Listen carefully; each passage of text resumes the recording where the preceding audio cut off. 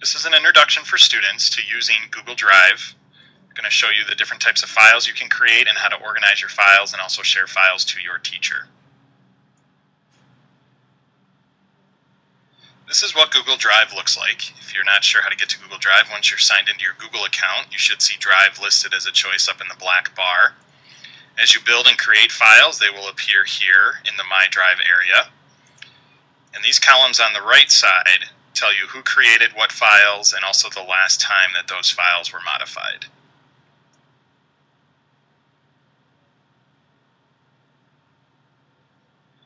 This left side of Google Drive is how you navigate around and create files. The Create button is where you'll create files or folders. The My Drive choice, when selected, it shows that it's red. This will show any files or folders that you've created or organized.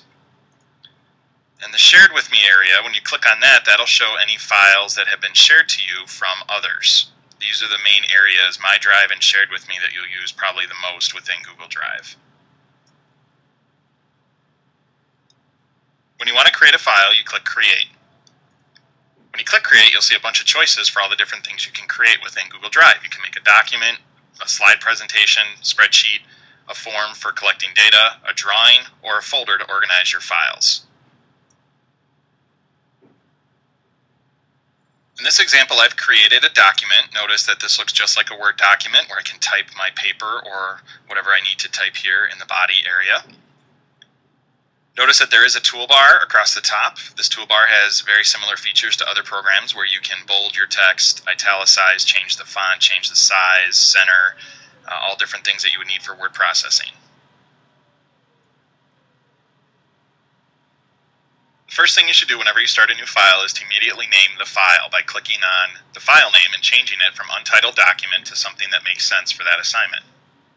When you're turning files in for a class, please follow this naming example.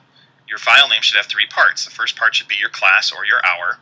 The second part is your last name. And the third part is whatever assignment is that you're working on. So here's an example for a 6th grade class. So the 6th grade student is going to put a 6 followed by a V because that teacher's name starts with a V. The student's last name is Smith in this example.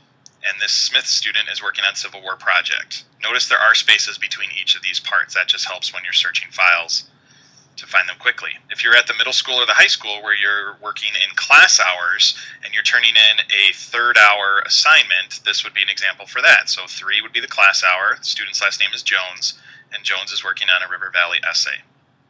This helps when sharing files to teachers so the teacher knows whose file it is, or if you're sharing files to other classmates, they'll know what that project is that you're working on. One of the benefits to using Google Drive is as you work in your files, you'll notice there is no Save button. At the top of the file, as you work, you'll see Saving appear every so often as long as you have an internet connection. This is great that your files automatically save as you work. One of the great things about using Google Drive is the ability to share your files to others. When you're working in a file, there's the blue Share button that's in the top right corner.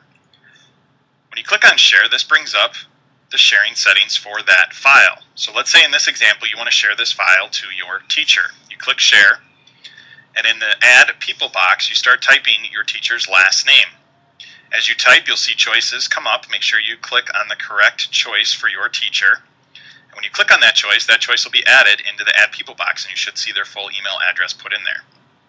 The next choice you have to make is what rights should the person you're sharing to have for that file. Do you want them to have the ability to edit or to view? If you're sharing to a teacher, make sure the teacher has edit rights.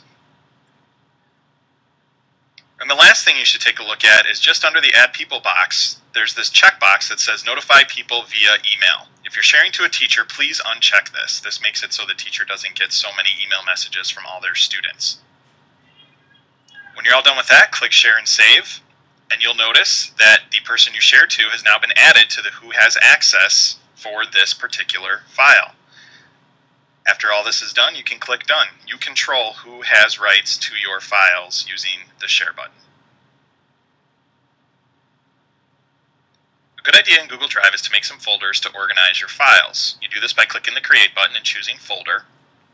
When you choose Folder, you'll be asked to name that folder. So in this example, I'll make a Science folder. So I'll type Science and click Create. this folder will now appear in My Drive. So on the left side, there's a very tiny little arrow next to My Drive. Once you have a folder created, you can click that little arrow and you can see any folders that you have in the My Drive area.